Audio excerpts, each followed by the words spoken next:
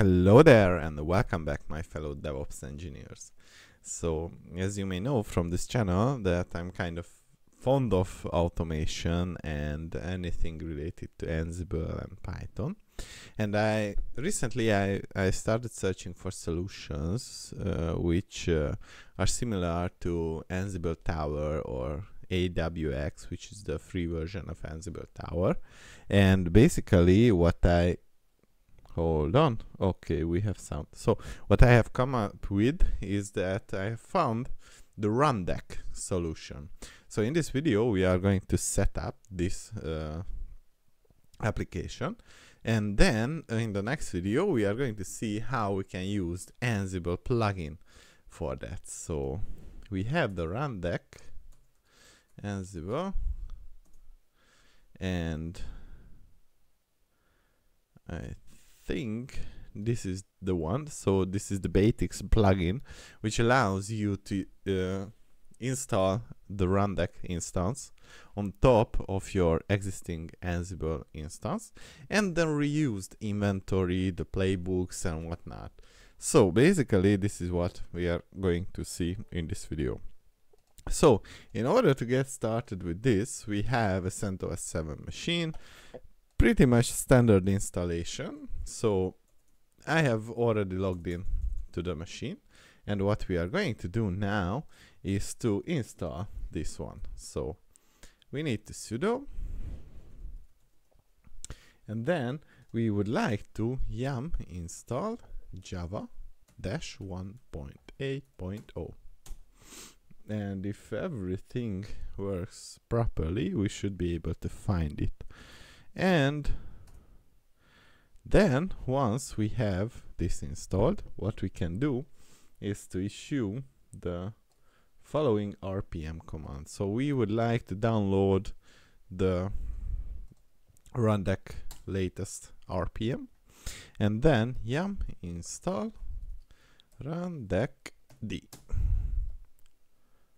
or just Rundeck, sorry.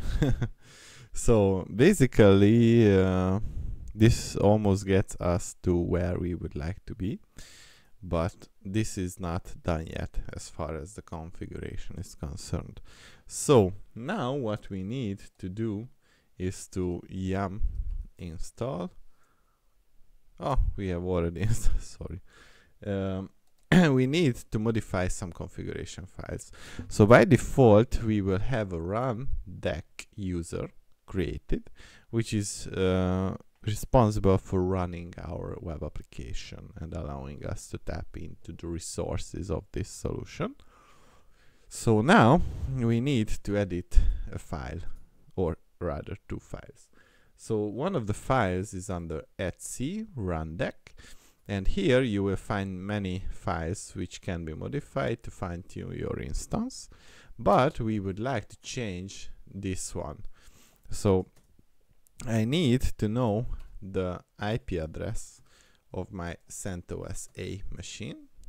So 168.56.2, and here what I would like to do is to be able to refer to this instance from anywhere outside this box.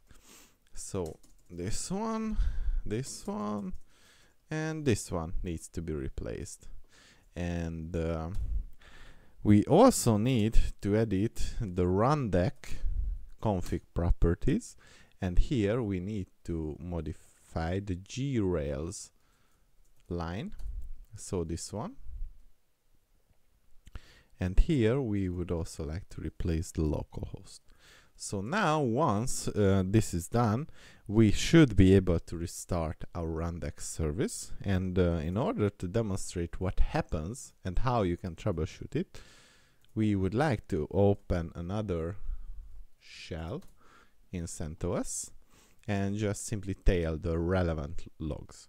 So the logs live under the war lib rundeck, and here we are going to have a folder which is called logs. And now if we issue the systemctl stop firewall d, we can save ourselves the configuration to allow the firewall to, or allow us to access from outside the machine the HTTP port. So now we need to restart the Rundeck D. Voila! And we can check the status. And now what we can do is to check for the war log Rundeck, and let's see the service log. So it's not under the war lib but the war log, and here we can see that it is now currently running. So we need to grab our, let's say, IP address. So 192.168.56.2, and just simply open up our browser on the HTTP and 4440 port. And now we can use the admin to log in. And once this completes, we are able to start and create a new project. So let's do this demo project. And this is for YouTube. We have a gist for this. Okay, now when you create a project, you can enable the cleaner execution history. So in later videos we will see how the execution looks like, but basically this will reduce the output to the more relevant parts. So we can disable execution and disable schedule. This might come in handy in specific situations. This part I wouldn't touch for a test environment. And this, the default node executor and the default file copier, is kind of relevant, because here we can select what we would like to use for executing commands or jobs, and we can define what we would like to use for executing file copies. So now we would just simply leave these as they are. Oh, and you cannot have a white space in the project name. Sorry for that. So basically here what you can see on the left side is that we have the projects selector. We have a dashboard which says that this is the project that we are on, and we have 0 execution in the last 0 days, so this is a fresh instance. Here we can configure jobs, which is for a later video. Here we can see the nodes. So under nodes, if you click on the show all nodes, you will only see the local host, which is basically where Rundeck is running. And if you hover the mouse here, or not, okay. That part comes when the Ansible is going to be done. So under the commands, what we can do is to select a specific node, or if we don't select a specific node, we can run the command on every node.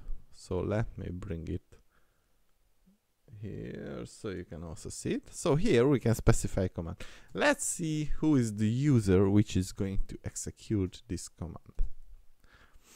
So now, as you can see, #1 first job ever has completed. And now we can check the output of this by clicking there, here, and now we can see the output is Rundeck. And to be honest, this was all I wanted to show you in the first part. Later in time, we will see how we can add Ansible to this and then simply improve the ways that we can utilize this solution to automate our environment. See you in the next one.